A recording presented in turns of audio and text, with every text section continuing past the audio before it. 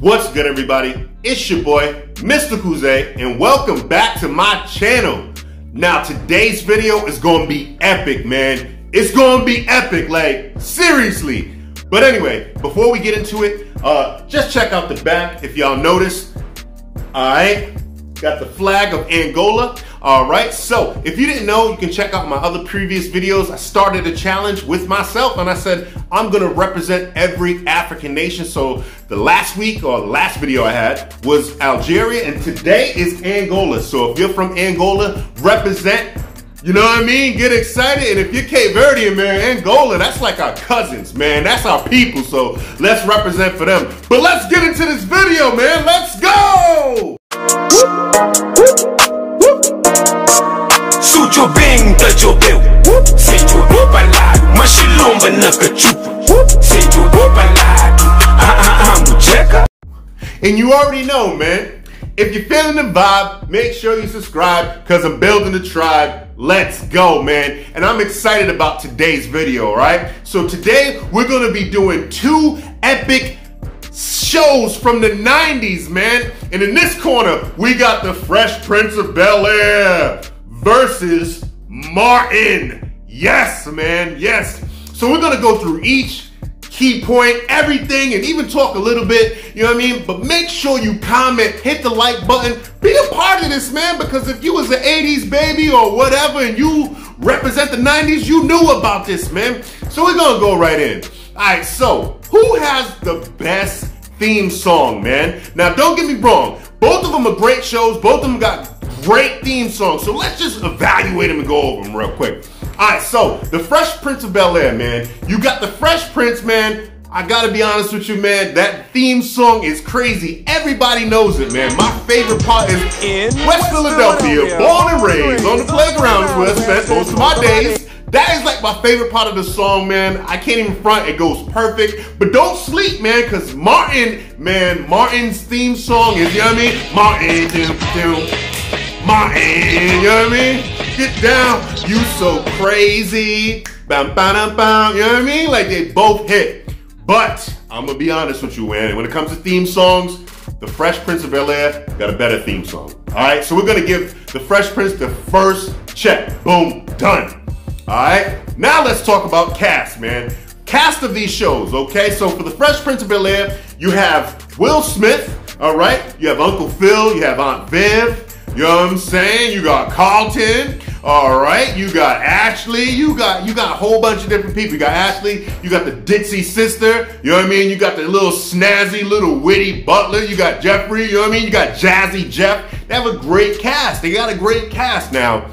But when it comes to Martin's cast, man, Martin's cast is a whole nother beast, all right? So you got Martin, right? You got Martin, you got Gina, you got Pam, you got Cole, you got Tommy, all right? And in the early episodes, you got what the heck was his name?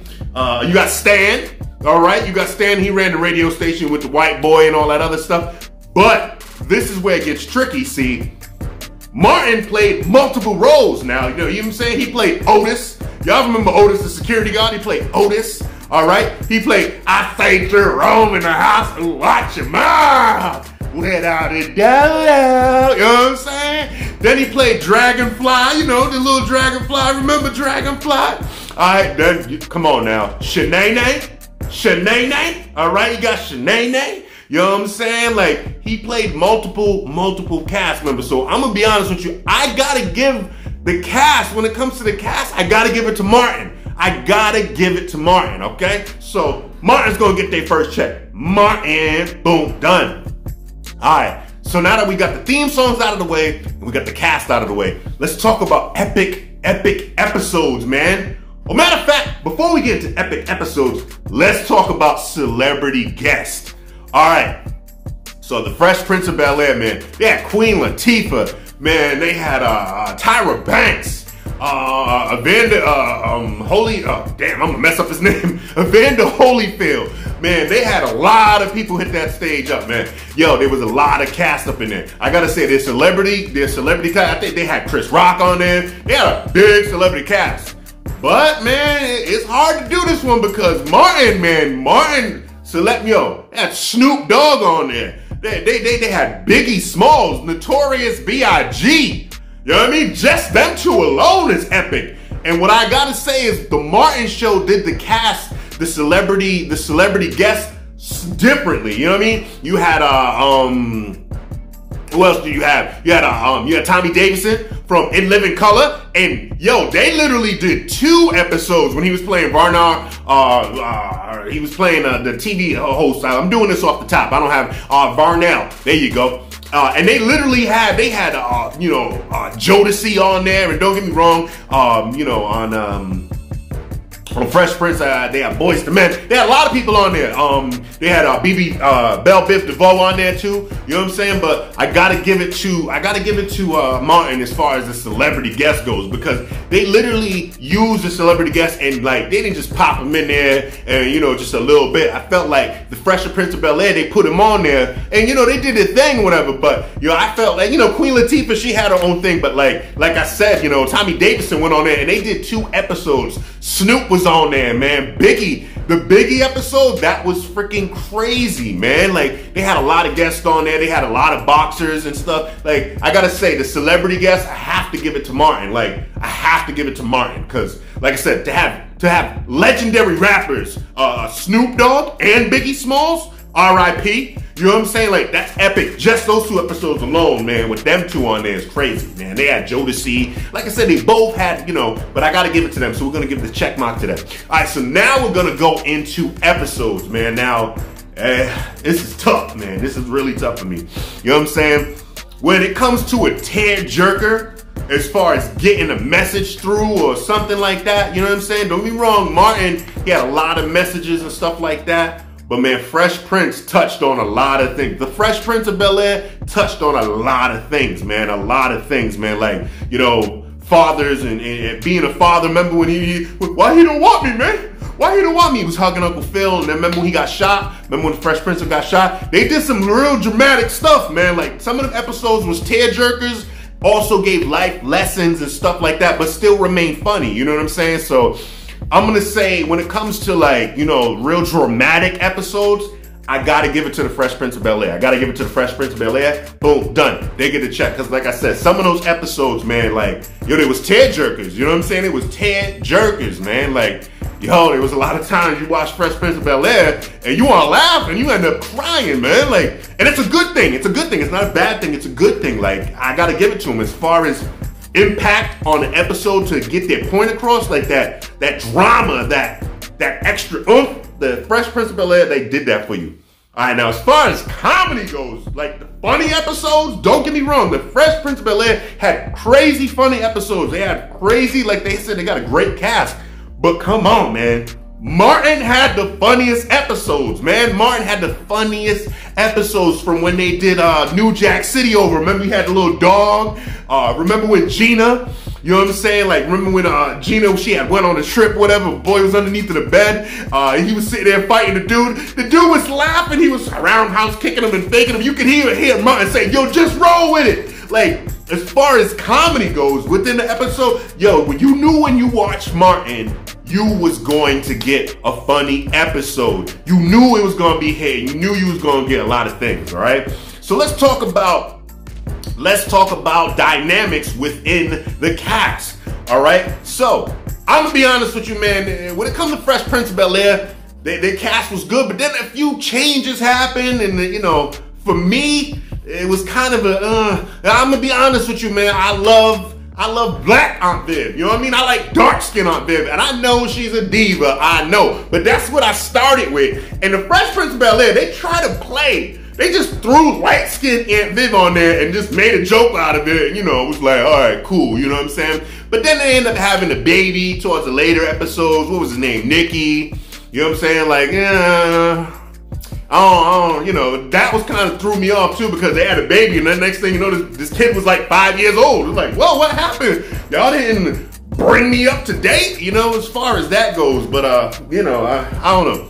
But as far as like, You know, now this is on screen, not off screen, okay? Because I know people are gonna go there. All right, and as far as on screen goes, I gotta say, man, Martin interact with Pam. They always was beefing. You know what I'm saying? They always had that roast. They was always constantly going back. If you notice, the cast didn't really change too much. I mean, Stan, you know, he ended up leaving the show, you know, because he actually had a situation that happened. We'll get into that, whatever. But you know, but he ended up coming back. You know what I'm saying? Their cast still remained the same. Like, there wasn't a light-skinned Tommy. You know what I mean? It was always Tommy, Cole, Pam, Gina. You know what I'm saying? Like I said, you know, as far as them, you know, within the cast or whatever, within the cast, I thought it was real funny. They both, you know, like I said, Martin did his thing with Gina, you know what I mean? He always had his little jokes or whatever. He always, you know, messed around with Pam or whatever. Tommy and him had their own thing. Remember, Tommy ain't got no job. Tommy ain't got no job. You know what I'm saying? I felt like every cast in Martin, you know what I mean? They played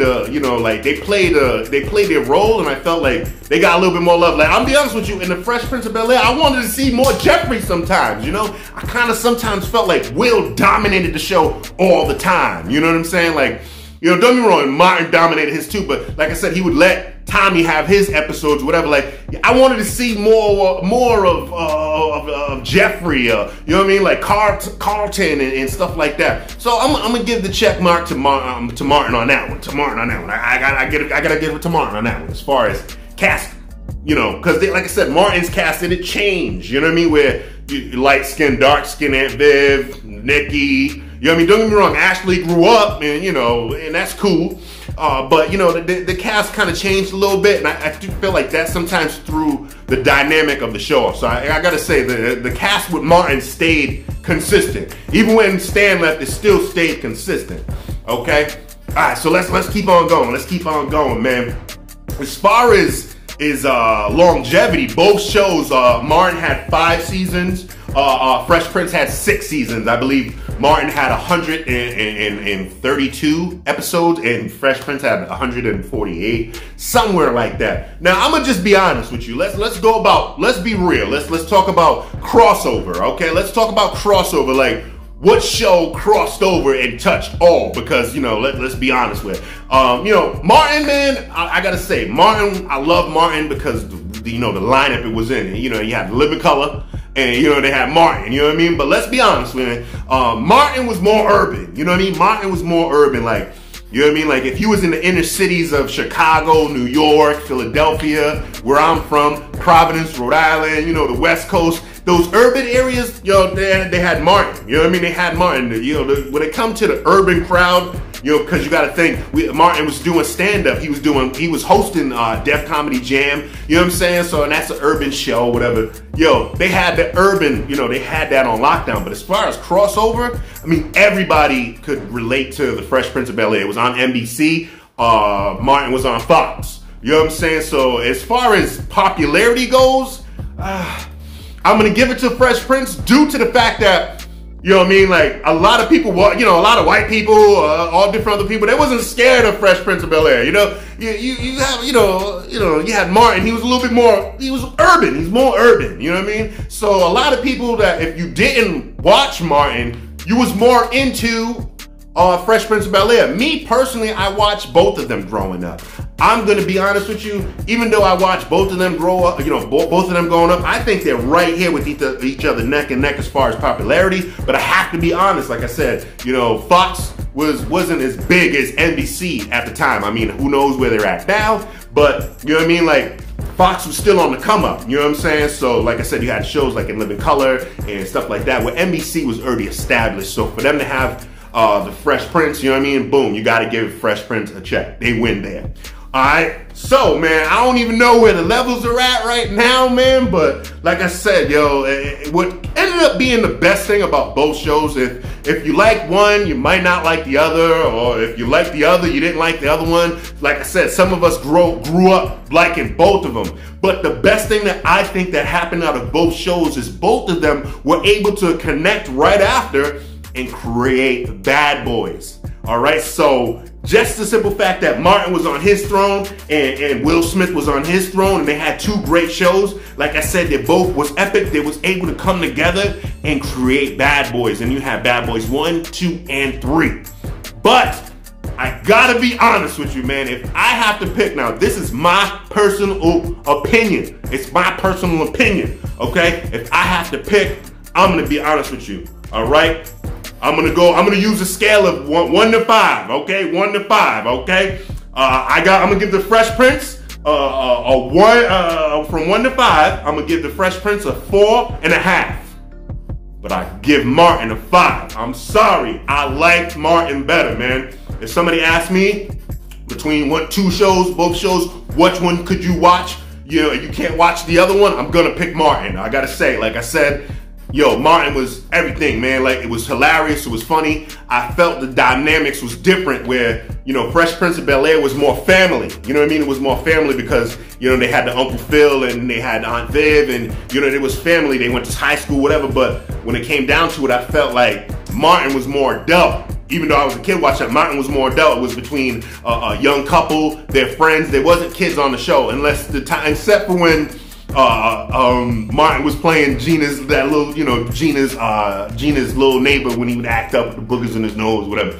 You know what I'm saying? But I felt like it was more like, I could feel, don't get me wrong, like, I love that Fresh Prince of Bel-Air represented family, but I felt like, you know what I mean? Like Martin, he represented, a strong black man. Same thing with Will. But, it was a strong relationship and same thing was there. But this was more family. And I felt that this was, it was a young couple. They was, maybe, late 20s, early 30s. And they had their friends over and whatever. Like, I felt like it was more, it was cooler to watch because, if you grew up in family, like a lot of the episodes you could kind of relate to, whatever. But this was like different. Like, I wanted to grow up and be like, I want to have a friend like Tommy who don't got a job. I want to have a stupid friend like Cole, like, you know what I mean? Like, I don't know, I connect more to Martin.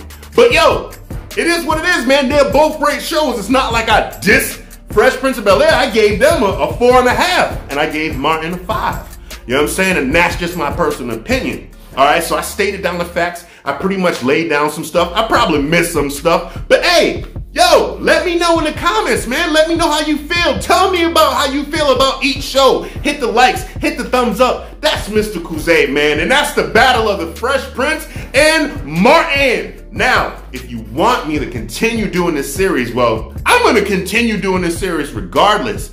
And the next one's going to be pretty epic too. But like I said, man, tell me, another TV show versus another TV show that you think would be bomb or epic to talk about. And like I said, I'm gonna break down every key point. I might miss some or whatever, but that's your boy, Mr. Kuzay, and I'm out. Peace. Kuzay.